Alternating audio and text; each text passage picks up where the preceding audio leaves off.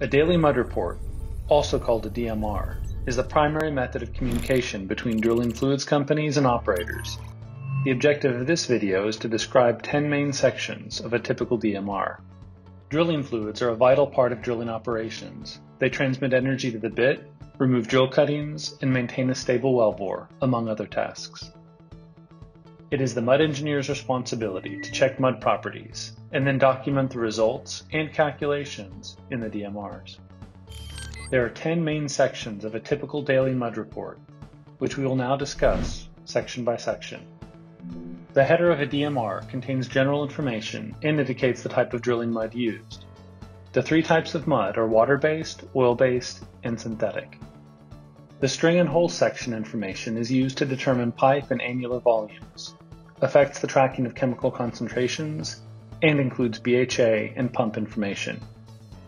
The drilling, volume, and circulation section displays the surface weight readings, volumetric capacities, and the time and number of pump strokes required for certain flow paths.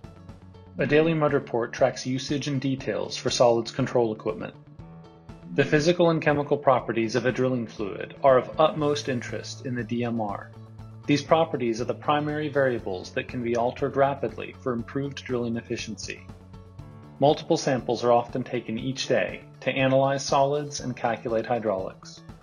Some primary characteristics of a drilling fluid include the mud weight, which controls the hydraulic pressure of the wellbore, the plastic viscosity that governs the fluid's ability to flow, the yield point, which is a measure of resistance to initial flow, and the gel strength, as a measure of how easy flow is initiated after sitting static for a period of time.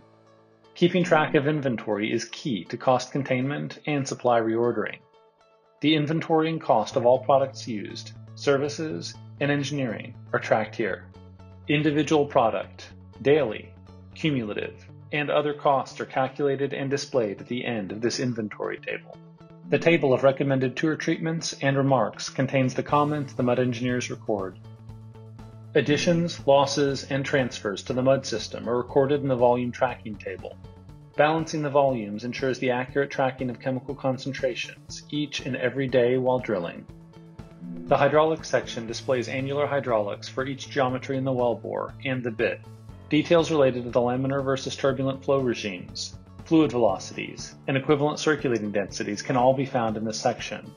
These numbers significantly affect the likelihood of taking kicks or losses, bit optimization, and other important drilling considerations. The solids table tracks low and high gravity solids, which indicate the level of cuttings, bentonite, and other weighting materials in the mud. The time distribution table communicates which activities the rig engaged in that day. Accurate and timely dissemination of the data captured in a daily mud report can keep operations on track and on budget. DMRs are critical for communication between drilling fluid companies and operators. We all know that the shortest distance between 2 points is a straight line. In the oil and gas industry, the shortest distance between rig activities monitored by drilling fluid companies and operators is the daily mud report. We hope this video helps make traveling this distance efficient and easily understood. At PVI, we provide the most advanced mud reporting software in the industry. MUDPRO helps to ensure quality data is collected, analyzed, and distributed to all parties. Please contact us or visit our website at www.pvisoftware.com for more information.